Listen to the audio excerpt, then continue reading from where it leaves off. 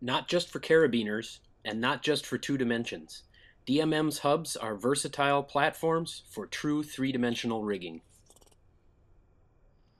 Available in 2 different sizes, the hubs function well on the ground and aloft. The hub will simplify coordination of textiles and hardware involved in a basal anchor system.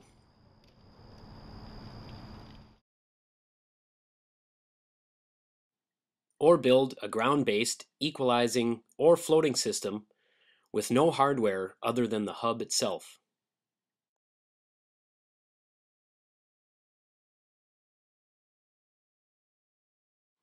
Installation of running rope is also an option. While rigging with balancers, the ability to connect the slings directly to the hub maintains proper configuration of the system, whether the balancing takes place in 2 dimensions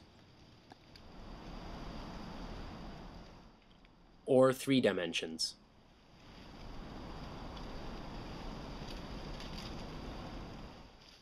With plenty of options for auxiliary connections.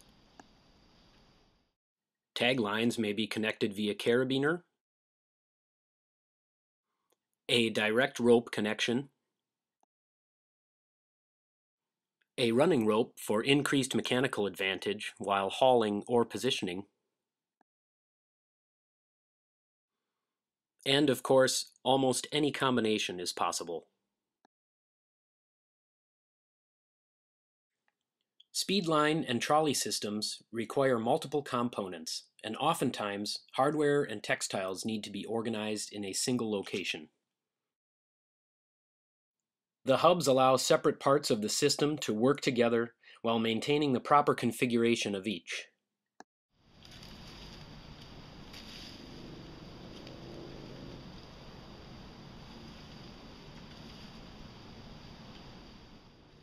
In a complex rigging system, the hubs will reduce the amount of hardware required while opening doors to new configurations.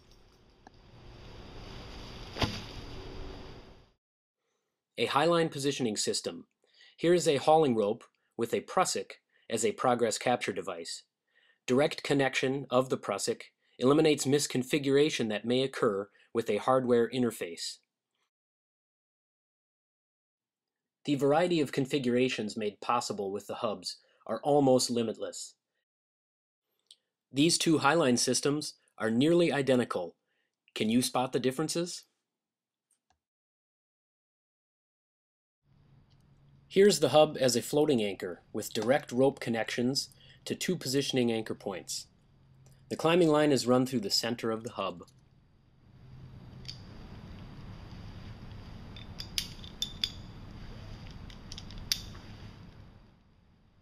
Here the climber has elected to route the climbing line tail through a pinto pulley, creating a hauling and slack management system.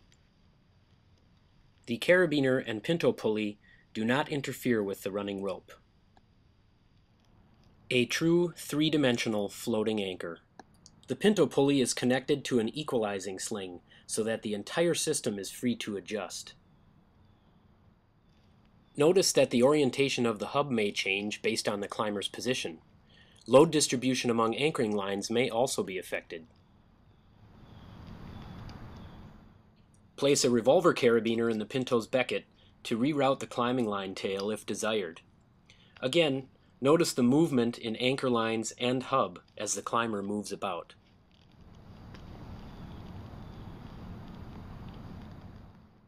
When necessary, a redundant system or backup line can be connected directly to the becket of the pinto.